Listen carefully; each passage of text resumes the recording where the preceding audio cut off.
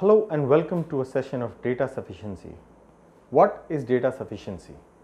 Now, let's have a look at the directions which are given for such questions to understand this type of question. Now, the directions are: mark A if a statement 1 alone is sufficient, but statement 2 alone is not sufficient, which means that if a question is given and there are two statements which are given, what we need to find out is if the statements are sufficient to answer the question. Now, first option says if statement A alone is sufficient. So, statement 1 or statement 2 are both of them independent of each other. The second option is if statement 2 alone is sufficient and statement 1 alone is not sufficient. So, similarly, the first one is independent, second one is independent, and they might just be satisfying the condition to find the answer. Now, in order to understand this entire thing better, let's take the first thing, which is the way in which we proceed. So, let's have a flow chart which is there. After reading the data which is given in the statement and understanding the problem, now idea is to understand the problem, what is required.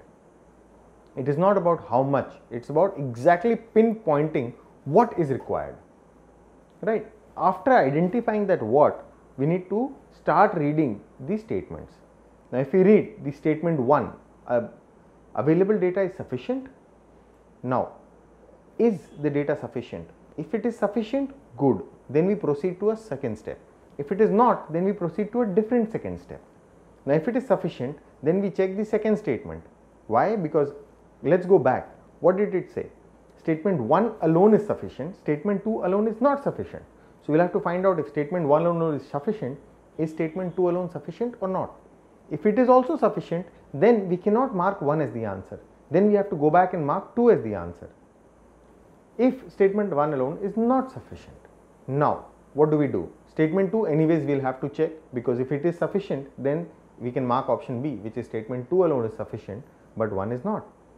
Now, if suppose both of them are not sufficient, then we have to combine both of them, the data from both the questions together. Is it giving us the required answer, or are we reaching an endpoint? If yes, then we can mark the third option. If not, we will have to go and mark another option. Let's take an example to see if we can answer a question. The question is A square an integer? A simple question, A square is an integer or not? Now, let's look at the first statement. A is a negative whole number. Now, whole numbers are in integers, negative or positive? Integers are both negative and positive. So, if A is a negative whole number, if I square it, it will also give me a whole number, but this time it will be positive. So, integer does not matter, it's positive or negative, integer is both. So, from the first statement we can get the answer that yes, A square is an integer. Now, what do? We have to check the second option also. Why? Because statement 2 alone is not sufficient as the criteria in the first option. So, statement 2, 4A square is an integer. On the outset, a lot of us will go back and mark this, yes, it is sufficient. But let's go back to the theory of numbers. 4A square is an integer. So, can A be half? Half square is 1 by 4. So, 4 into 1 by 4 is 1. So, 1 is an integer. So, 4A square is an integer will give me, yes, 4A square, or rather 2A is an integer, but A may not be an integer. So, hence second statement will not give me an answer. So, I will have to mark first option, which is statement 1 is giving me the answer, but statement 2 is not. Let's have a look at another question. Are two triangles congruent? Now, let's go back into the triangles chapter and recollect what is congruency. Congruency is nothing but when two triangles are exactly same, not similar, exactly same, which means their shape and the size are exactly the same. So, let's look at the first option. They are both equilateral triangles. Now, all equilateral triangles will have the same angles, so they both are similar. But congruent, I don't know. I cannot say that they are congruent. They may be, but not with 100% confidence. Now, here the trick is you have to have surety of 100%. You can't leave a chance. Let's look at the second statement. They are both have equal bases and equal heights. Now, in the second statement, a lot of us will go back and assume that the first statement is taken for granted, but that is not. So, let's keep the equilateral triangle thing out of our mind and look at it individually. The second statement says they both have equal bases and equal heights. Now, equal bases and equal heights, I can make 10 different types of triangles. Different angles, different ways in which can be present. It may be right angle triangle also. It may not be also. So, second statement alone is not giving me a clear answer. If I combine, now that I have exhausted statement 1 and statement 2, so my next logical step is what? Going to check them both together. Now, if I check them both together, equilateral triangles, yes. Second, equal bases, which gives me a very clear confidence that they both have equal bases and both of them are equilateral triangles. So, they have to be congruent.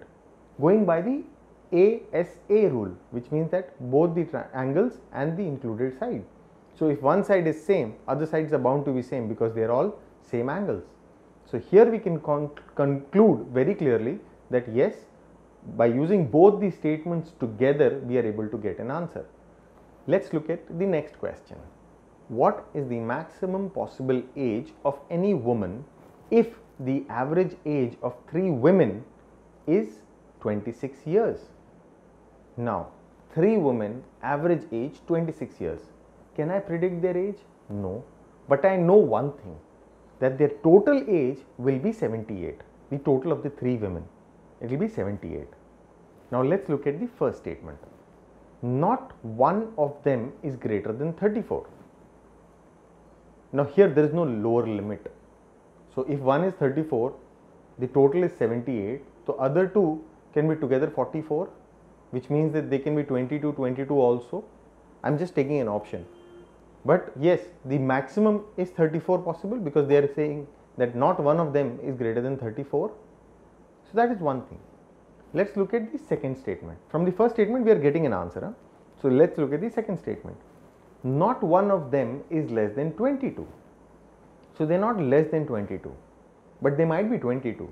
So, if I put both of them in 22, I will get the maximum age possible for the third person. So, going by it, 22 plus 22 will give me 44. Total is 78. So, the maximum possible age for the third one is what? 34. So, here also I am getting a clear answer that 34 will be maximum age. So, let us not complicate.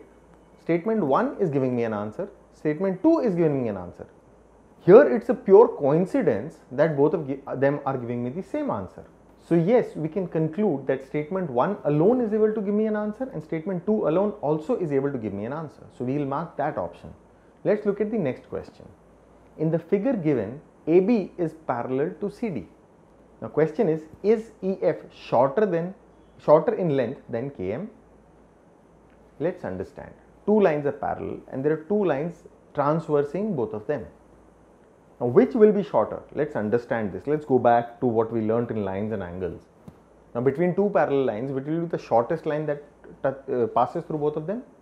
Now, that line will be nothing but the closest to 90 degree. The shortest one will be 90 degree, which is perpendicular. Now, if a line is not 90 degree, what will be shorter? The one closer to 90 degree will be shorter. The one far away from 90 degree, maybe on 100 side or on the 50 side.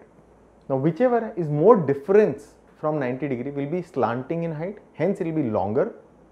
So, what we have to find out is which one is much more closer to 90 degrees compared to the other. So, let us look at the first statement. Angle BKM is equal to 130 and angle EFM is equal to 120. Now, BKM is 130, which means that it is 40 away from 90 degrees, which is given by the line KM, and the second line, which is EF. Now, EFM is 120 degrees, which gives me that yes, it is 30 degrees away from 90 degrees. So, line EF is much more straighter or rather shorter compared to KM. Now, this is where we know yes, statement 1 is giving me an answer. Let us look at the second statement.